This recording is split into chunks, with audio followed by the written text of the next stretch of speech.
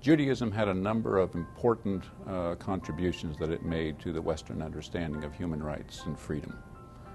One very important contribution of Judaism is the creation story set out in the Hebrew Bible. One of those qualities is that males and females were created in the image of God. That introduces a fundamental understanding of what the human is. That is the foundation for Western understandings of human dignity and one of the foundations on which an understanding of human rights has been built. A second very important part of the creation story is the notion of a creation mandate. God says, "Be fruitful and multiply and subdue the earth and have dominion over it." That is a really critical introduction of a number of basic Western understandings of legal relationships and the rights that attach thereto. One of them is the notion of marriage, that males and females are to come together and they are to perpetuate themselves. They are to participate in creation with God, which is what the act of procreation actually is creating with God the next generation. Secondly, you see built into that story a notion of property and labor, that we are to subdue the earth and have dominion over it, to participate in its cultivation, to dress and to keep the garden, as the later understanding of Genesis lays out.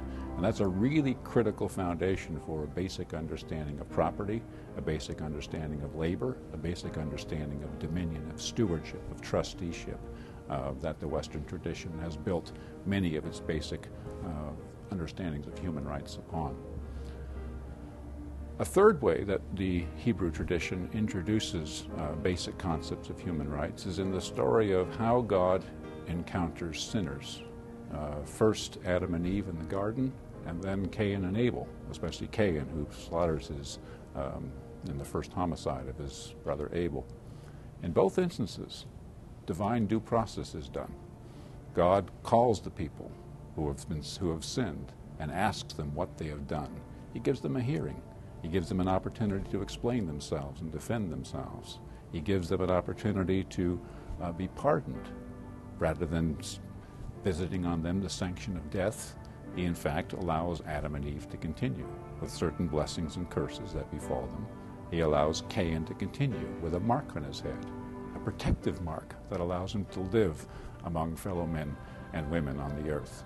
And that is the fundamental start to an understanding of due process, that when you adjudicate a wrong, there is an opportunity for the party that's accused to participate in that adjudication, and that hearing, opportunity for pardon, an opportunity for remedy are at hand.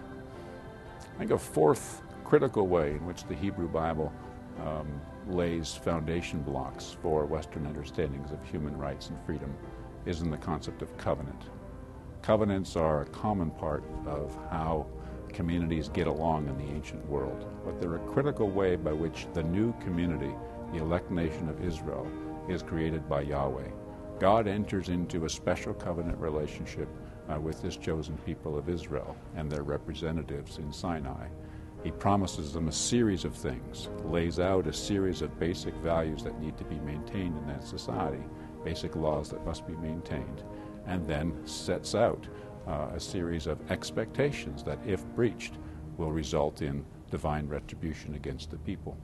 Covenants, as they're set out in the Hebrew Bible story, really are the prototypes for what the West is eventually going to call the social contract. It is a way by which the people and their rulers swear to each other and before God what they consider to be the fundamental values of their society and what they consider ultimately to be the fundamental duties and rights that rulers and subjects ultimately can enjoy, guaranteed ultimately by God.